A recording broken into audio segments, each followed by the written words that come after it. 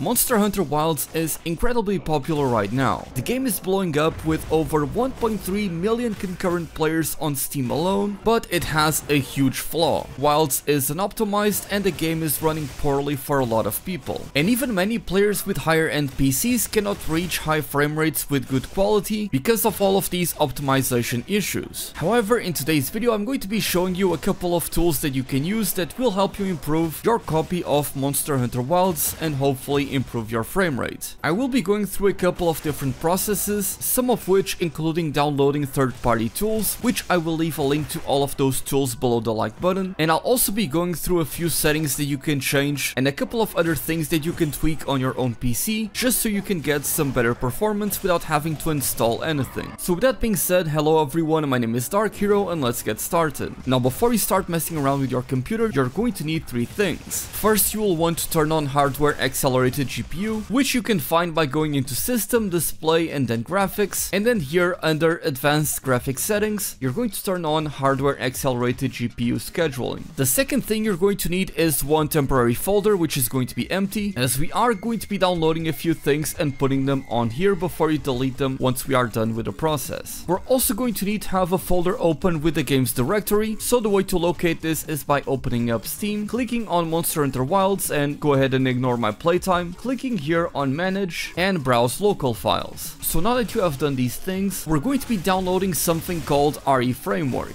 If you are at all familiar with downloading mods for Resident Evil, Dragon's Dogma, or any other Monster Hunter game, you'll be familiar with RE Framework, as it is pretty much mandatory to not only improve the overall performance of the game, but also allows you to change the script and add a bunch of different things such as reshades, mods, and whatever else that you otherwise would not be able to do. So yeah, you're going to go ahead and download the RE Framework by going here into Files and selecting Manual Download. Once the download is complete, all you need to do is open up this folder, and you're going to want to extract this DLL file into the games directory like this. I already have this, that's why I'm getting this pop-up, but for you, you should be able to do it just fine. And now that you have the RE Framework installed, we're going to go ahead and launch the game just to make sure that it is correctly installed. And as you can see, since we have this menu right here, it means that we have correctly installed the RE Framework. That is all we needed, so we can go ahead and quit out of the game. Now we're also going to be downloading a couple of additional software that is also going to help boost the overall FPS of the game. Truth be told, the RE Framework is going to be doing a lot of the heavy lifting here, as it really is a tool that does it all, and by itself is already going to help boost the overall performance of the game. So just with the RE Framework alone, you should already see a noticeable improvement in the overall frame rate of the game, but if you want to take it a step further, then you can go ahead and follow the next instructions. In case you are wondering how Capcom feels about this sort of thing, is it considered cheating and would they ban you for this? As many of you know, I have been covering the Monster Hunter games and how Capcom feels about mods for a very long time, and there was only a single instance in which Capcom officially talked about mods, which was during Sunbreak, the expansion to Monster Hunter Rise. So let me actually pull up my own video here. Let's see. The team have identified an issue around some save data on the Nintendo Switch version of Monster Hunter Rise Sunbreak. The team have also identified that some players are illegally modifying game data for anomaly investigations. Accessing game data that cannot be achieved through normal gameplay can cause serious issues, including making the game unplayable. Be vigilant and avoid this content. And they made a special note regarding illegal mods. We have confirmed that some players are illegally modifying game data for anomaly investigations. We are currently preparing a separate notification regarding how to recognize illegally modified anomaly investigations, and again, creating or using game data that cannot be achieved through normal means can cause issues while playing the game and even make the game itself unplayable. So if you see any quests that you might think might have been illegally modified, please delete them immediately and do not try them out. Ultimately, while Capcom hasn't been very clear on their stance in regards to mods, they've never really actually went out of their way to punish people over it. So if you're simply using these kinds of third-party tools or mods to improve improve the performance of the game, or if you're using them for cosmetic purposes or even for some cheats, I guess. So long as that doesn't infringe on other players, I think that they are totally fine with it, because they don't want people ruining the experience for others, and I think that that is respectable. I've personally always used mods in Monster Hunter World and Rise to give myself more options for layered armor and weapons, and especially in Rise I also used a mod that helped change my HUD layout, because honestly it was a little bit of a clusterfuck.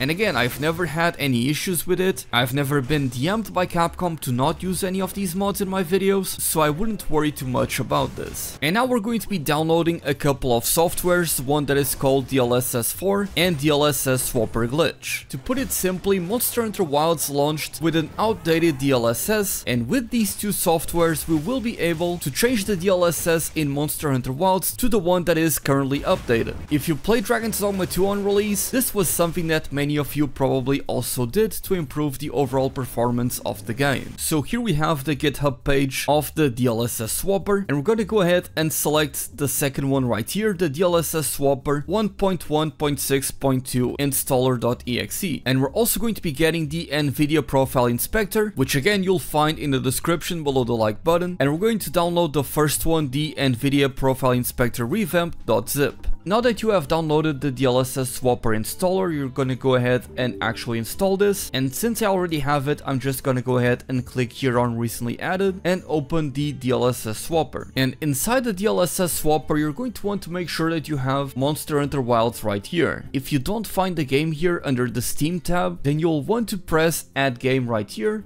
Press Add Game once again, and you're going to need to look for the games directory. So all you need to do is you copy and then you paste the games directory right here, and then select game folder, which of course I'm not able to do right now since the game is already here. That said, what you want to do now is come here on the left side to library, and you'll want to download 4 different DLL files from here. On the first tab, the DLSS, we're going to be downloading the version 310.2.1. On the second tab, DLSS frame generation, we're going to be downloading 310.2. On the third tab, FSR 3.1 DirectX 12, we're downloading the first one, and on FSR 3.1 Vulkan, we're also downloading the first one. And before you close out of the application, go ahead and refresh and click Export All. We're going to be exporting this zip folder inside of our temporary folder like I have done right here. Now we're going back to our temporary folder. This is where we have the DLSS that we have exported through the DLSS Swapper, and we're gonna open it. You don't need to actually export it, and we'll be going through each of these folders individually, extracting the contents of these folders, that is to say the DLL files, and placing them in the games directory like this. Now in my case, I've already done this, which is why I get this warning, but it's the same file, so I'm gonna go ahead and replace it. And now for the DLSS frame generation, like this. The FSR 3.1 DirectX 12, like so. And finally the Vulkan. And there you go. And this is where the NVIDIA Profile Inspector is going to come in. So we extract this folder anywhere you want really, like I did right here. And we have 2 different versions of it. We have the revamped and the revamped lite, but for the purposes of this video, it doesn't really matter which one you go with. So I'm going to use the base one, and let's boot up the application. You're going to get this warning from Microsoft Defender, but click more info and run anyway. Allow this app to make changes, and we're gonna go ahead and download this. You may not have to. Now once you finish downloading the Microsoft Desktop Runtime, we go ahead and open up the application, and here we have the NVIDIA Profile Inspector. This is what is going to allow us to actually change the DLSS that is enabled inside of Monster Hunter Wilds. We're going to click here on top on Profiles, and we're going to be looking out for the Monster Hunter Wilds executable. Keep scrolling down up until you see the M's, and here is Monster Hunter Wilds. Oh wow, they even have Frontier here. Select the profile Monster Hunter Wilds, and below the profile you're going to have this green tab right here that should have the Monster Hunter Wilds executable. As you can see, I have Monster Hunter Wilds beta executable and the regular base game Monster Hunter Wilds executable. If you don't have the Monster Hunter Wilds.exe, then you're going to need to click on here where it says add an application to current profile, and then you're going to look for the games directory, which once again you can simply open this way on Steam, copy the path this way, and then inside of the NVIDIA Profile Inspector, you paste the trajectory here, like this, and then you select the executable Monster Hunter Wilds. like that. Of course, this didn't work because it was already assigned to this profile, but if you run into that problem, that is how you fix it. And here on the very right side of the screen, you click apply changes. And of course, since we downloaded a bunch of DLLs to change the DLSS, we're gonna come over here into 0.2 DLSS overrides, and we're going to change a few values. Start off by turning this on like this. Keep everything else as default, but on the SR preset, you will have to select preset K. And before you close up the NVIDIA profile inspector, apply these changes, and now you're free to close the application. So now when we start Monster Hunter Wilds, you'll be able to see the difference the moment that you start the application. Again, this menu here simply indicates that you have the RE framework installed, which by the way you can use for a lot of very useful things, such as disabling the vignette in the game, having free cam to look around the map if you want to, or increase your POV, which I actually did, albeit very slightly. And again, the way that you close out this menu is by pressing insert, that is the default key, and you open it by pressing insert once again. And now that we are inside of the game, we can see just how well the game runs, and the game is actually running pretty smoothly. And the thing you guys might not realize is that I actually have the 4K texture pack downloaded, which is what was giving me a big issue. Before the game released, us reviewers didn't have access to the 4K texture pack, and the game was running decently for me, but now that I have the texture pack, the game wasn't running at a smooth 60 frames per second. And now it's running totally fine for me, no issues whatsoever.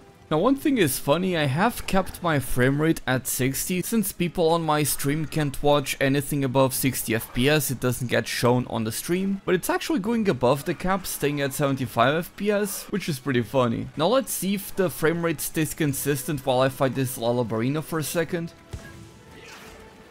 Honestly, it looks pretty fine so far. I'm really happy with this performance.